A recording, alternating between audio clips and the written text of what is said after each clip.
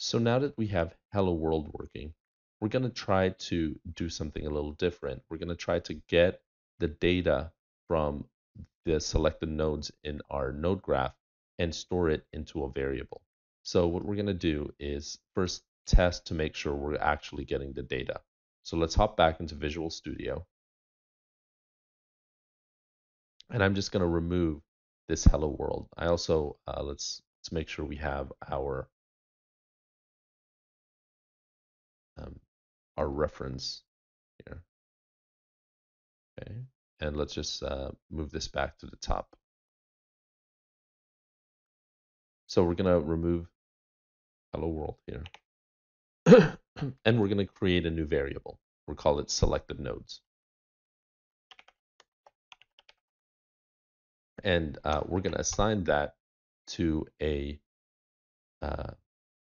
something that we pull from the graph. So the first thing we'll do is use this a context dot, and then the context has a specific method called get SD application. And then get SD application has a method to get the context.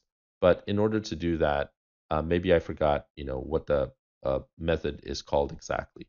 So I can look in my API, click on SD application, and I can find all of the methods that I can call. And it's this one, get location context. So I'm just going to copy that one.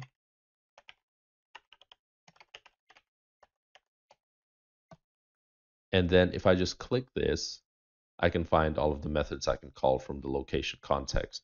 And I'm going to do this get selected nodes.